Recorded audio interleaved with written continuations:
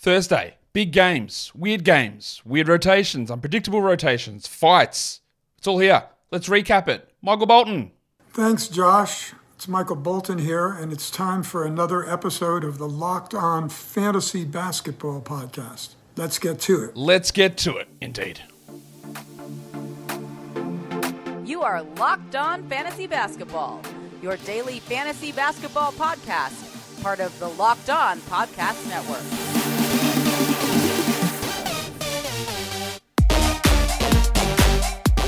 Hello and welcome to the Locked On Fantasy Basketball Podcast, brought to you by Basketball Monster. My name is Josh Lloyd, and what's your favorite color?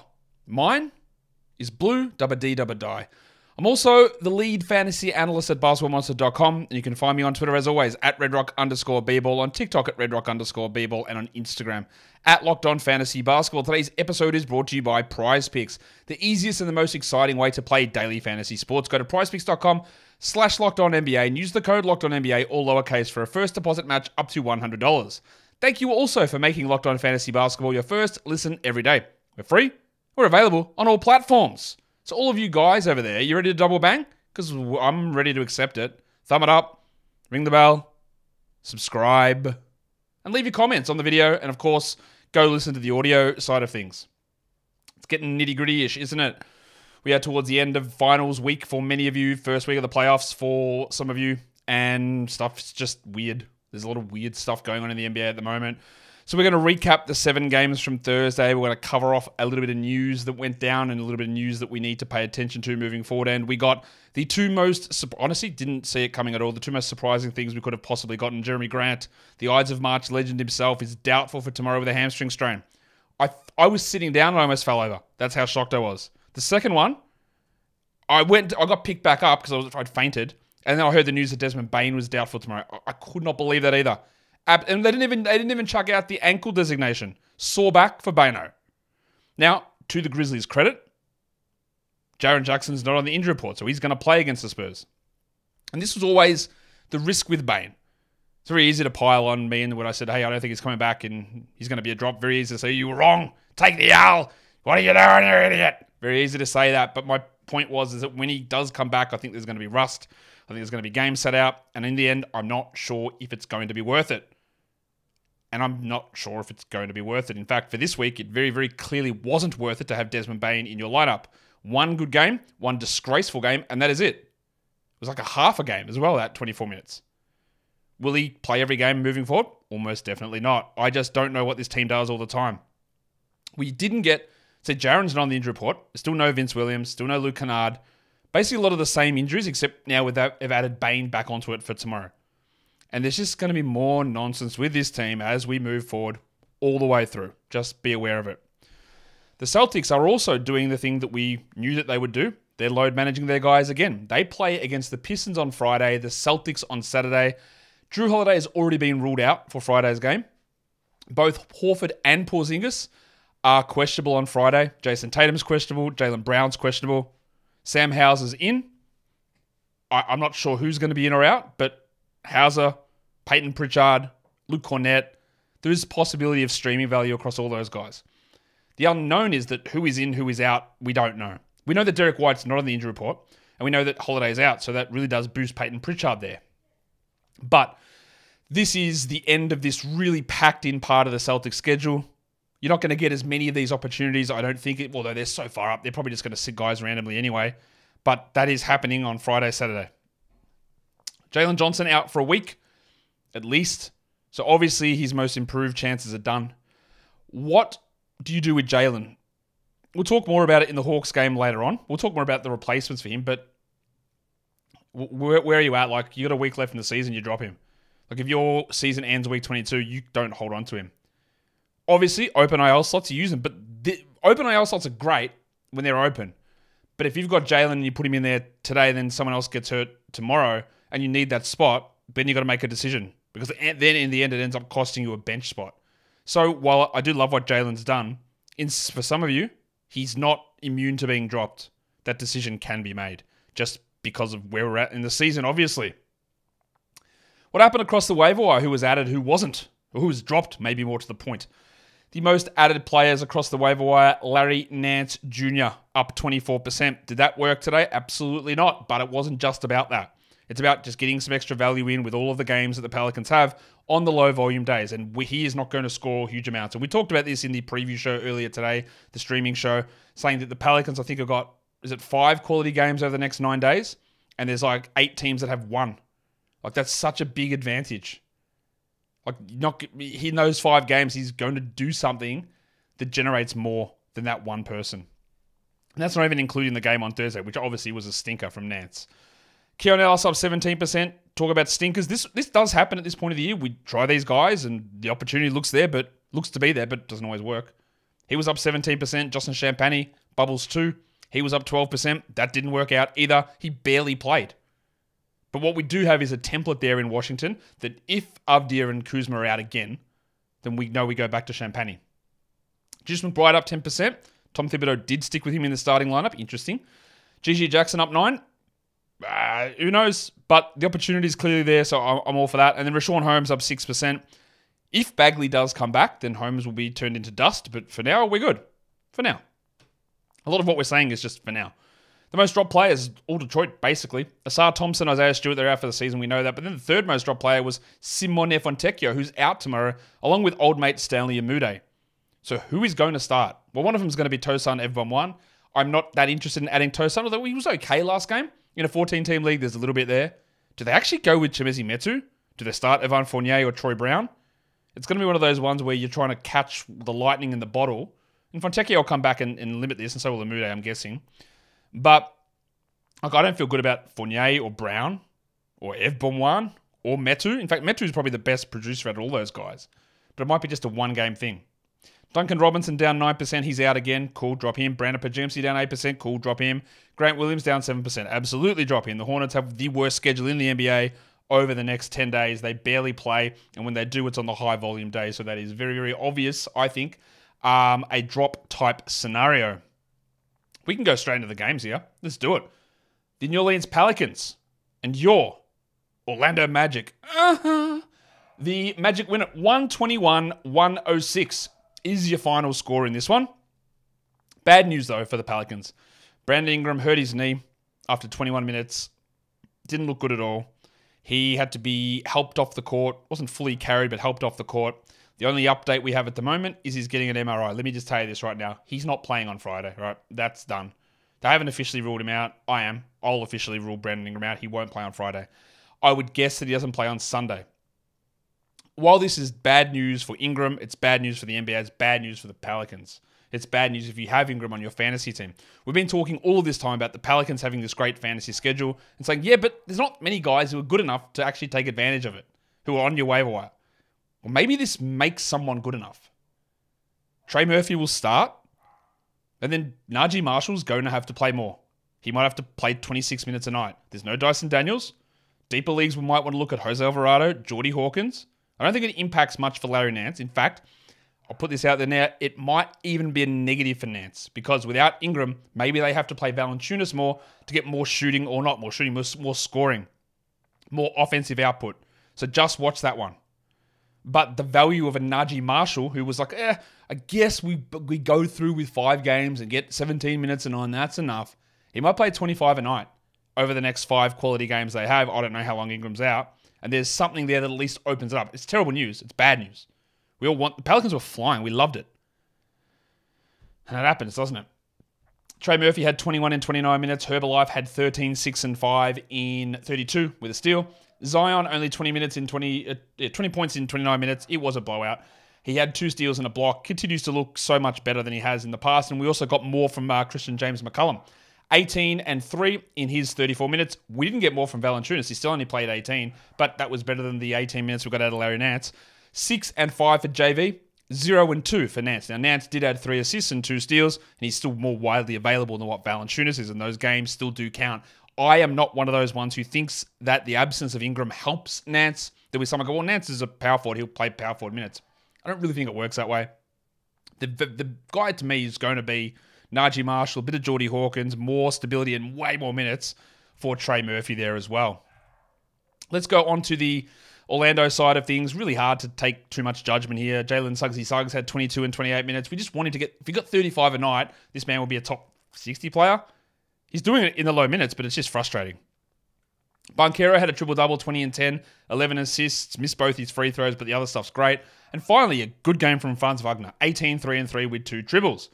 Wendell Carter Jr., 8 points, 6 rebounds, 3 steals and a block is nice.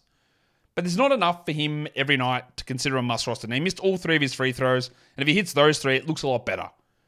He's a fringe guy to me. Fultz is not a 12-teamer. Mo Wagner had 14 on 100% shooting. This man is an unbelievably efficient center.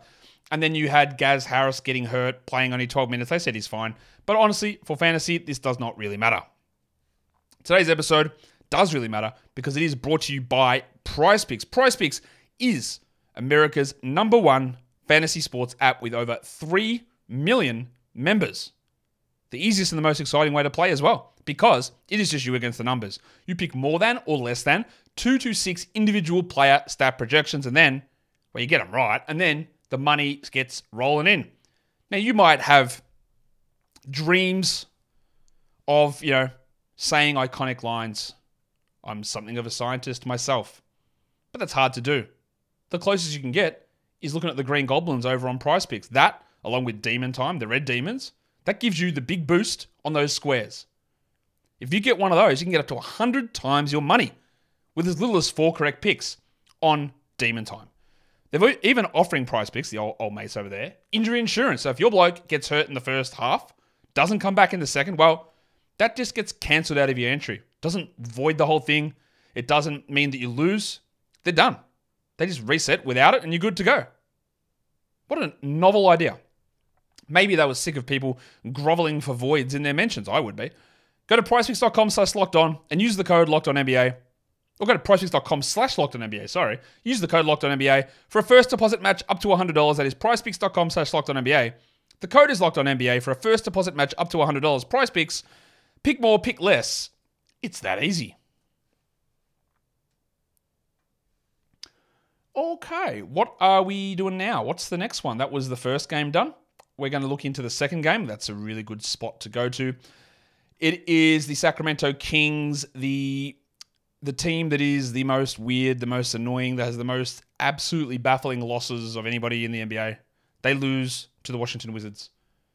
Kyle Kuzma returned. He started over the sandwich. Patrick Baldwin Jr. Denny Avdia also returned. Well, John Davis moved to the bench, and hopefully we never have to see him again, although we did see him in this one. And the Kings lose to the Wizards. 109-102. The Wizards aren't trying, my guys. I don't know how this team is that bad on back-to-backs, but they are horrendous. Let's talk about Sacramento. Fox, I think, missed his first 9 shots. He ended up taking 30 of them and going at 10 of 30. He ended up with 25, 5 and 5 with 6 steals and 5 triples, but that field goal was bad. Sabonis, 14, 14 and 6. Honestly, given how well he's been playing, that's actually one of his worst. Well, Leaky Monk had 20 points, a triple one, and 4 assists. Good. What about Keon Ellis, who's replacing Kevin Huerter? If you haven't heard, I did mention this on one of the earlier shows today. Huerter has a labral tear, shoulder dislocation. They're still assessing treatment and giving timelines. I'll tell you now, he's not coming back in the regular season. Like, let's be fair. We're 3.5 weeks away. He's not coming back from a labral tear in 3.5 weeks. So you can move on from him, and that means Keon Ellis has the opportunity. Today, he had it. He didn't do anything with it. 21 minutes, 2 points. He did have the steal. And we've talked at length about Ellis, saying if you want steals, this is the man that will give you steals. Usually it's more than one, but he's not going to be there for everybody. If you're looking for points and threes, that's a terrible stream. If you're looking for steals and some out-of-position blocks, then it's a pretty good one. And he wasn't ideal here, but he did give you 1 steal. The role, I don't think, is changing. They just got down really big early again. When you're playing the Wizards, that's a laugh. And they went to a little bit more Chris Duarte. The old man had 3 points in his 19 minutes. It didn't really work out that well, but he did get some extra playing time. While the pencil, Harrison Barnes. Barnesy.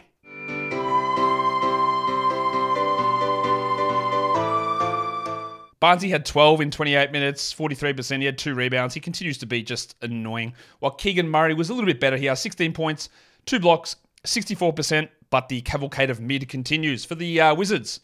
Like I said, we had Kuzma and Avdia return, but Tyus Jones was still out. Marvin Bagley was still out. And with Kuzma coming back, that meant that Patrick Baldwin moved to the bench and played 9 minutes. Now, Baldwin actually had one of his better games. 6 points with a triple one. And I maintain that if he gets this role for the rest of the season, if something unbelievable happens, maybe Desmond Bain's back soreness is contagious and Kuzma catches it, and Baldwin starts, he will be a 12-team league guy. But when they're playing, he's not. And when Denny Avdia back, who played 32 minutes, he had 17, 9, and 5. Justin Champagny, who got like 35 minutes the last 3 games, played 9 and went scoreless. It's just hard to find the minutes every game here. So we need those guys out to see that value. Like at the moment, Rashawn Holmes, 6 points, 16 rebounds. And if he didn't shoot 22%, it'd be a really good line. But if Bagley comes back, do they just split minutes again and then neither of them are useful? Probably. So I'm not going to get over my skis here. It was interesting that Jared Butler still played 19 minutes. He had 2 steals and 8 points. We keep that just on the back burner. While the swimmer Jordan Poole, 14 points in 36 minutes, 3 steals. Bad assist, but at least he hit his free throws. All right, cool. Speaking of hitting free throws, what's wrong with Corey Kispert? Why can't the man do it anymore? 15 points, cool. 67% shooting. Oh, now we're looking all right, aren't we? Only 1 3? Bro, just take threes. Definitely don't take free throws because he can't hit them. 2 of 6. Why does this man go at like 65% from the line? I still think that we do roster him. He is ahead of Champagny, very obviously, in the pecking order with Bilal out for the season. But he's still extraordinarily limited. He's a points and usually threes guy, and you would hope someone that gives you free throws. But apparently not. Apparently that's not in our wheelhouse at the moment in the Kispert family. Let's go. Game 3. Brooklyn up against the Milwaukee Bucks. A change in the lineup here for the Bucks. And for the Nets, in fact. Dorian Finney-Smith was out. Cam Johnson started. And for the Bucks, Chris Middleton was resting on the second half of a back-to-back. And the big fella returned. Giannis Antetokounmpo after missing the last 2 games. So, what happened? Well, the Bucks win it. It was closer than you might have thought. 115-108 was the final score in this one. As I just try and find the right thing. So let's look at how old mate Dennis Schroeder went for the Brooklyn Nets. 34 minutes, 5 points. Cool. 9 assists. That's good. 22% shooting. Schroeder continues to get good minutes and continues to do nothing with them.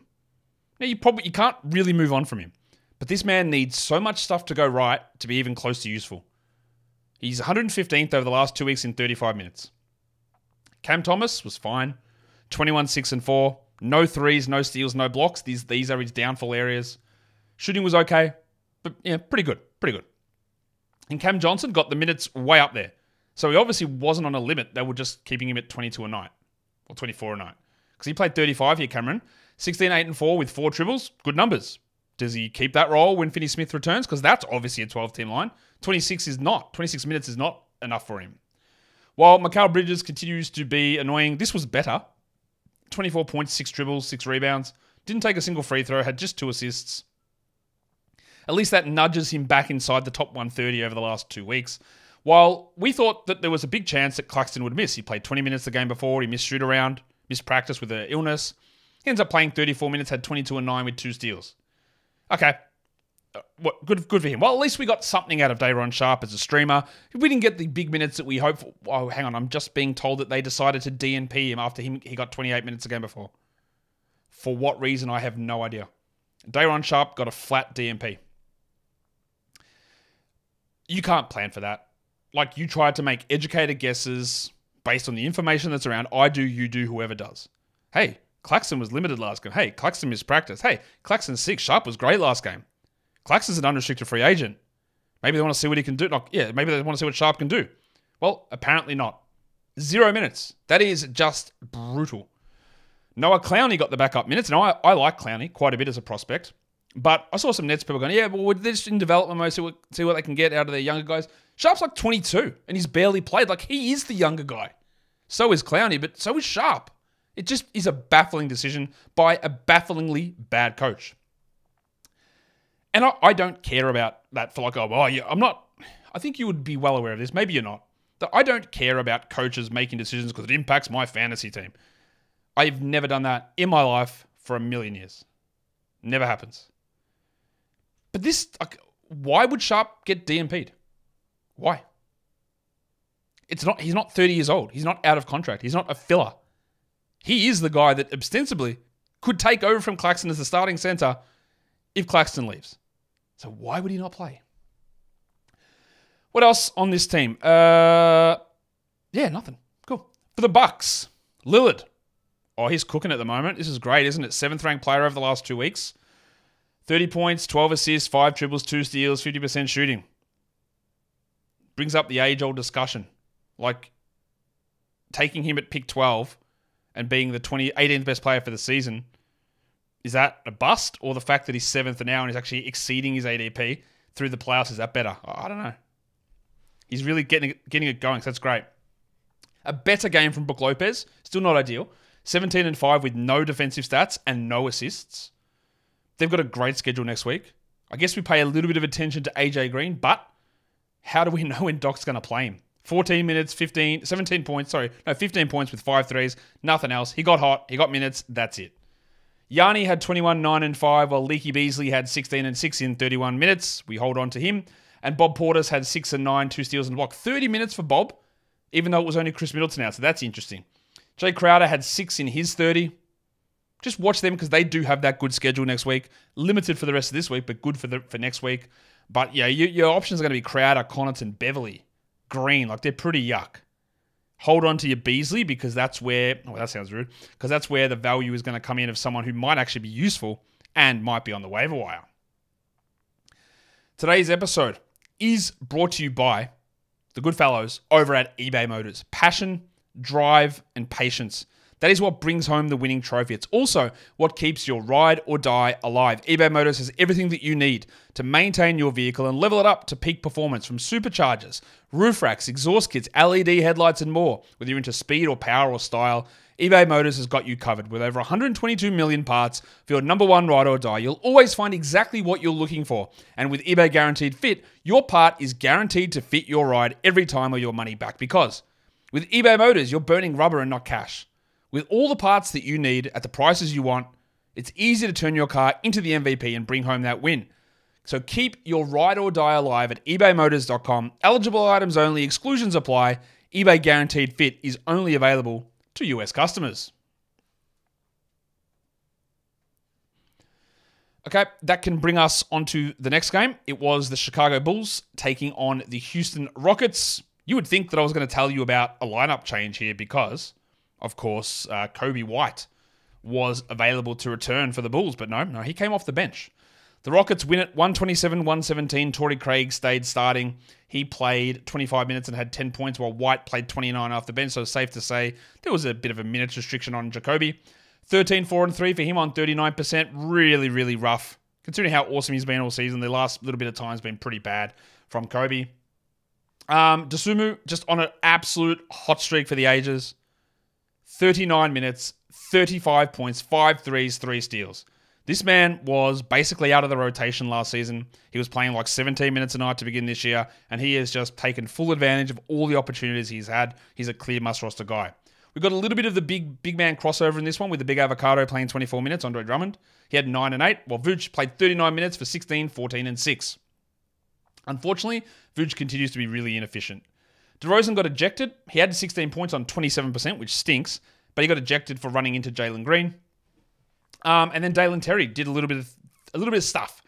Dalen Terry is like a Troy Brown sort of a player, or more like maybe a Troy Brown, what he used to be when he first came into the NBA, or a Kyle Anderson type, a 6'7-ish guard forward-ish player that will be like a 7-7-7 player, the old slot machine. Like, he's never going to score big, but he can do things sometimes. He's also pretty bad, but the stats can come. 6, 7, and 5 for Terry here.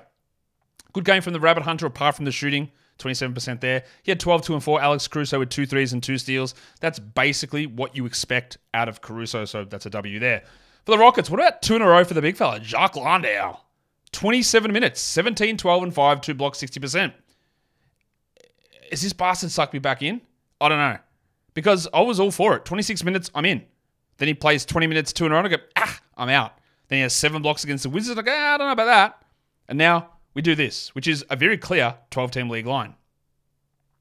It's tough because we do see Ime moving back and forth, but one thing we have seen with Ime, basically the whole time since Şengün has been out, he has refused to play Amen Thompson 30 minutes, except for that one game against the Wizards. Amen got 26, he had 15 and 8, which is fine, but we are seeing a reticence to give him the big minutes. Still holding Amen, But Landale is a little bit back on the menu. So is Dylan Brooks, who got ejected in that fight because Jalen Green was knocked down by DeMar DeRozan, and then Brooks got in and got ejected. Finally, we got a good game out of him. 23 points in 25 minutes with 2 steals. Are we trusting it? Of course we aren't. That meant we got extra minutes from Aaron Holiday, who had 15 points in 18 minutes. Van Vliet had 9 only on 27%, which sucks. But he does all the other stuff. 12 assists, 1 steal, and 2 blocks. And it was another good game from Jalen Green. Not his best game, but a good one. 40 minutes, 26 points, 46% on big volume, and then 2 from 4 from the line sucks. But he is putting together a very strong run, while Jabari Smith got into foul trouble. Now, some of that is going to be why that reflects into Jock Landale's numbers. Extra minutes for Jock because Jabari played just 22 minutes due to having 5 fouls. 5 and 7 for him, a stinker. So keep that in mind again when we're looking at Landale. I don't mind an ad, but there's going to be iffiness. There's going to be ups and downs, and we're seeing Udoka sort of change his mind back and forward quite a bit. And we have to be ready to accept the nonsense that goes on, or the big games that come that we miss out on. That is just what will happen. All right, the next game, the Utah Jazz hosted. No, they didn't. They traveled to take on the Dallas Mavericks. There were a change or 2 changes in the Jazz lineup. Larry Markkinen was back, so Bryce Sensabaugh moved to the bench, and Walker Kessler moved into the starting lineup as John Collins was resting because of his facial contusion that he was fine to play through, but then had to sit this one out. Of course he did. Let's take a look at the game because the Mavericks win at 113-97, the final score. Let's focus our attention here on the Jazz. Walker Kessler, 14 and 9, 100% shooting. That's great. The problem we have is, what do we do? How do we trust him in terms of playing time and minutes? Well, we can't. What we can trust is Colin Sexton. 20 points, 34 minutes, 5 assists. Jordan Clarkson remains out. And we got a better game from the speaker, Keontae George. 18 points on 38% doesn't seem great, but 18, 2 and 5 is steal. 5 of 5 from the line, that's really good. And Markkinen had 21 points. He just shot horribly. 30 from the field, 11% from 3, 21, 3 and 2. And we just don't know how much he's going to play and which games he's going to be in or out. Sensabaugh was all right, and the 5 assists, 1 steal, 2 blocks is a very interesting combo. He doesn't usually do that, so don't read too much into it. While Taylor Hendricks, very, very much invisible. It's almost turning into a little luxury stashy. You're waiting for a full-on Markkinen out for the year type scenario. Because he just doesn't touch it. 5 points in 28 minutes, only had a steal. Even in saying that, over the last 2 weeks, he's 150th in 27 minutes. So it's not disastrous, but it's probably more 14-team league stuff for now. Because, again, we just don't know what they're going to do every game. We got 21 minutes of Omer Yurtseven. He played the backup center minutes in this one with John Collins out instead of Michael Potter. Potter had 2 points in his 7 minutes. We had 8 minutes of old mate John Juzang, and there was no Clarkson or Collins. And, oh no, the Jazz didn't win even though THT got DMP'd. Yeah, he's so bad, man. Jesus. Anyway, for Dallas, this is it for them. That's the end of their week. If this is your finals week, and you can't drop these players, your league has screwed up. Your commissioner, if he refuses to do it, is just a clown. Really. Clip this bit out. Commissioner, undo the can't cut list. This is a clown move if you don't do it. You have to be able to cut Luka and Kyrie. You have to be able to. You have to. There's just no excuse not to. I'm not listening to some Australian tell me what to do. Do it. Luka Doncic had 34, 9 and 8, 4 steals and 4 threes in 35 minutes. 67% from the line is not ideal. He's been obviously awesome. The 2-week schedule's not great here, clearly. And now you can't do anything else. And if you're in your finals, you just got to wait. Or not in your finals. If you're in your semifinals or first week of playoffs, you just wait for next week. Kyrie, 16, 5 and 7. A little bit inefficient, but otherwise fine. I'll tell you who wasn't fine. And this is an ongoing thing. PJ Washington. Get that garbage out of here. Now, to be fair to him, he had 2 steals and 2 blocks, which is a month's worth of production there. But he had 6 points in 33 minutes, and he is not a 12-team league guy. And with no more games this week, you jack him. Terrence Jones. Man, I wish Terrence Jones was back. Derek Jones had 12 points in 24 minutes. Lively did nothing. Tim Hardaway did nothing. But Dan Gafford did. This man now plays 27 minutes a night, apparently, even with a locker room trip. 24, 6 and 5. 91%. Remember Luka Doncic goes on JJ Redick's podcast? I'm so glad that we got a backup center. And I was like, backup? What do you mean backup? You gave up first round pick here. Well, what do you mean you got a backup? And then he played as a backup. And I go, okay, backup. And I screwed it up because I didn't think that they would see that he should play more. There you go. He did. And now he's rolling. And now, what do? Do you hold him through the rest of this week? I think you would try to, but I also understand if you can't.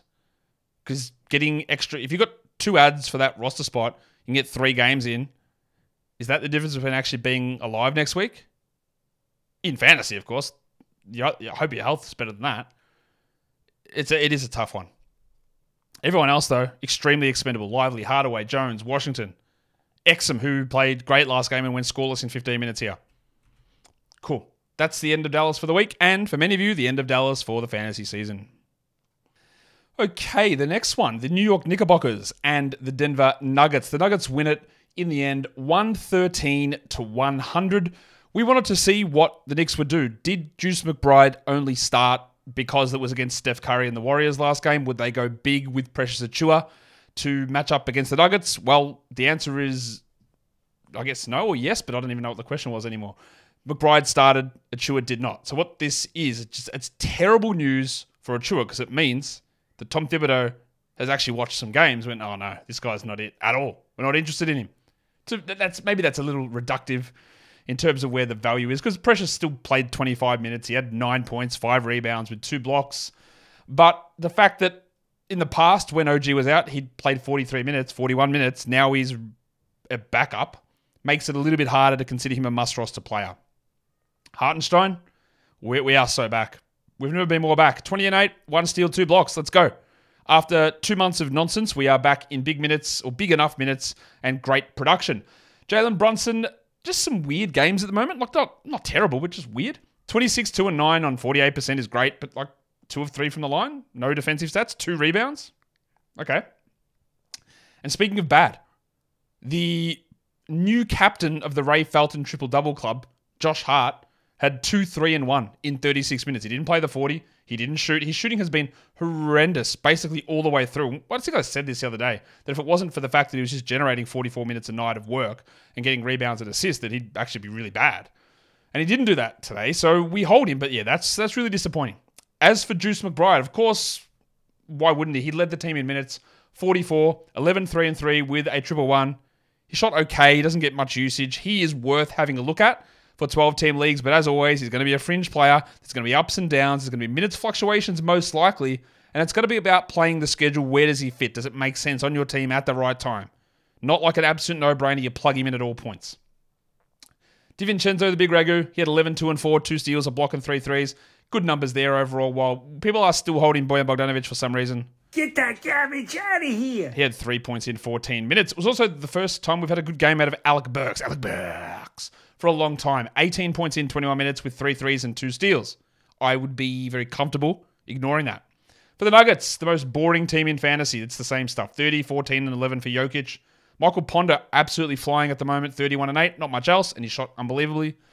The headmaster, 23, 6 and 4, but in about the last minute, he did seem to sprain his ankle, went to the locker room a little bit early. They don't seem to think that it's anything serious, but it's been his 4th or 3rd ankle sprain this season. We have to be a little concerned about that.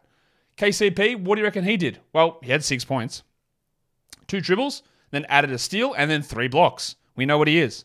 You add him for some threes, you get steals, you got the nice blocks here, and that is it. Well, Aaron Gordon was okay.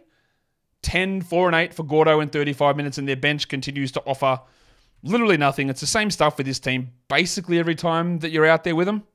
And that's okay. There's reliability in it, but nothing interesting to talk about in terms of ads or drops or anything like that.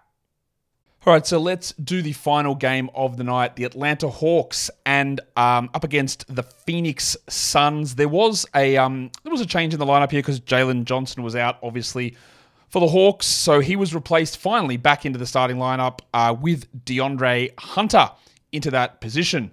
So let's take a look at what we need to look at in this one. It was a pretty comfortable victory in the end by the Suns. 128-115 was the final score here.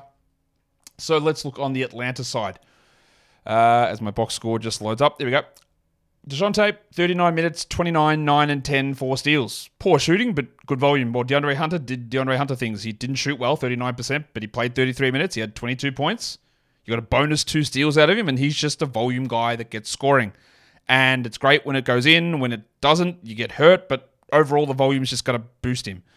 We see that Onyeka Okongwu is still limited to under 20 minutes. He did have 4 fouls, so maybe he would have gone higher.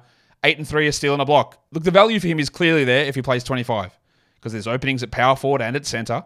We just don't know if he's going to be allowed to or when he's going to be allowed to play them. If you want to take that flyer, do it.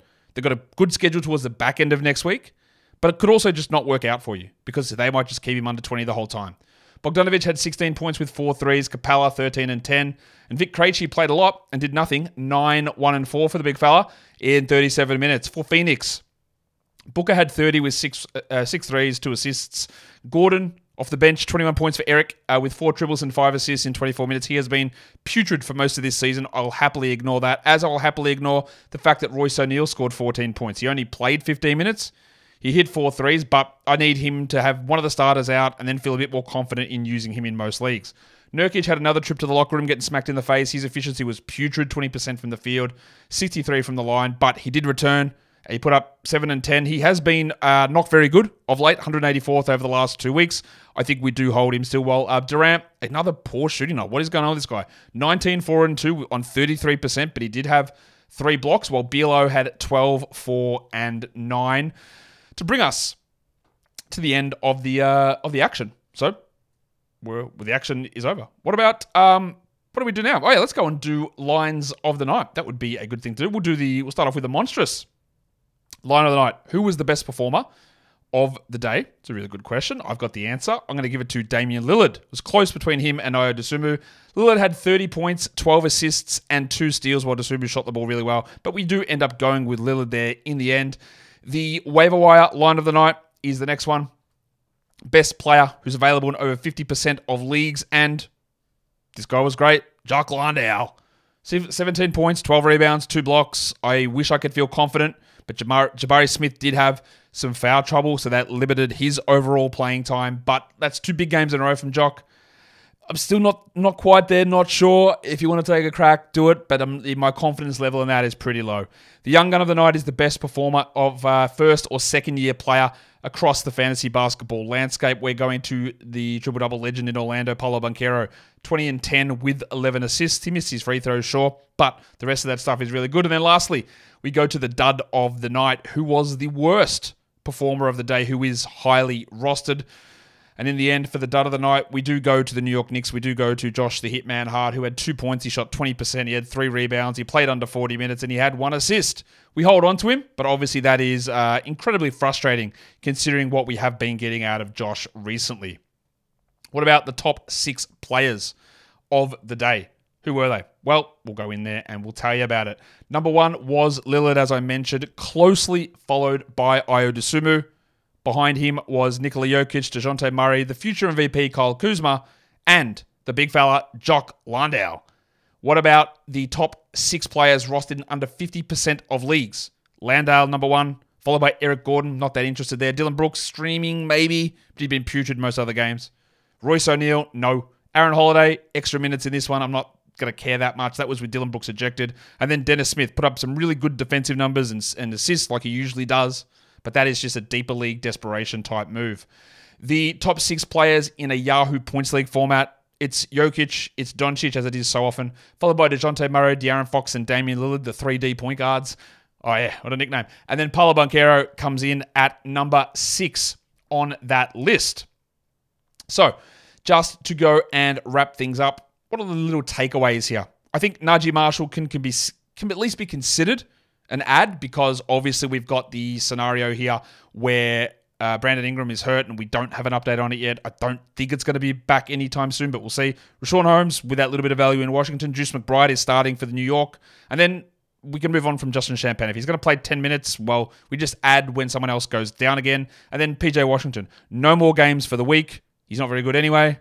So that to me is a pretty easy move on from scenario. So that is the end of the daily recap show here.